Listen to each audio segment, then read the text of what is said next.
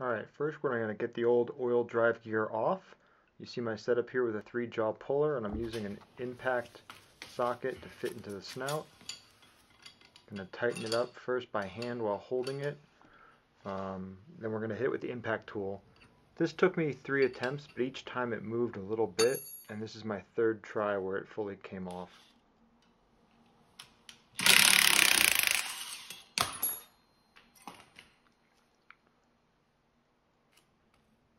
There you go.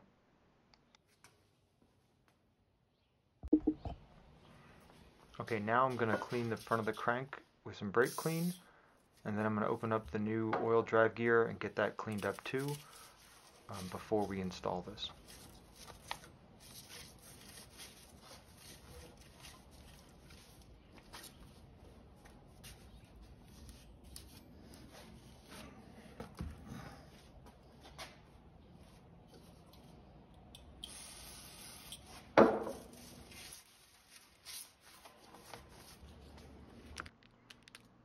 Okay, we're going to take a look at the new gear.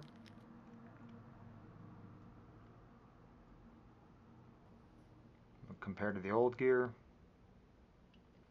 Now I'm going to clean it up before I put it in the oven.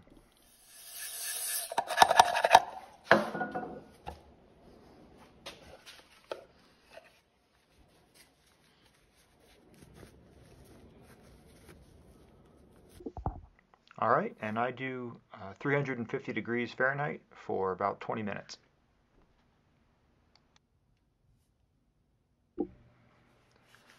Now we're going to drop the heated gear onto the snout.